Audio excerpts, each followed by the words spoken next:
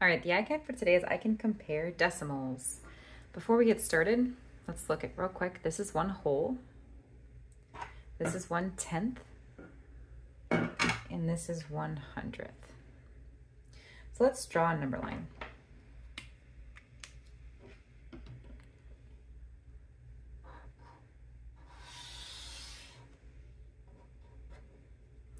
And we're gonna label it from 0 to 1/10. Okay, so nothing to 1/10. 1/10. Right here. Now, I want you to think about what's the middle. If this is 0 and this is 1/10, what would the middle be? What would the middle be? Kind of weird because it's 1/10, right? It's not 1 whole, it's 1/10.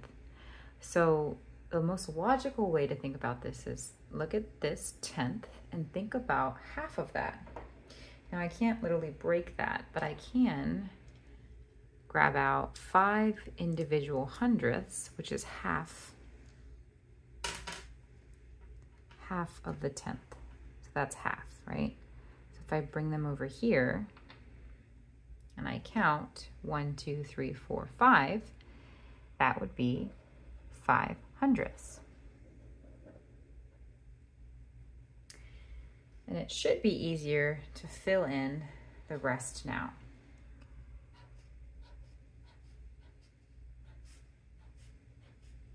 Not exactly perfectly spaced, but okay, so if this is 0, 5 hundredths, 1/10, remember 1/10 is also equal to 10 hundredths. So now that should look a little bit easier, 5 hundredths, 10 hundredths. This is 100th, 2 hundredths, 3 hundredths, 4 hundredths, 5 hundredths, 6 hundredths, 7 hundredths, 8 hundredths, and 9 hundredths. So this is a great visual to see how the number line can be created using the hundredths and then the 10th or 10 hundredths. Let's make one more number line to practice comparing decimals. All right, this number line is going to be a little bit longer. And we're going to go from 0 to 4/10. Remember, 4/10 is the same thing as 40 hundredths. All right, so let's represent that 4/10. And remember, if you're ever stuck on what the midway point should be, just think about half of the highest value. So what's half of 40 hundredths? Half of 4 is 2. So here's my halfway point. So half of 4/10 or 40 hundredths is 2/10 or 20 hundredths.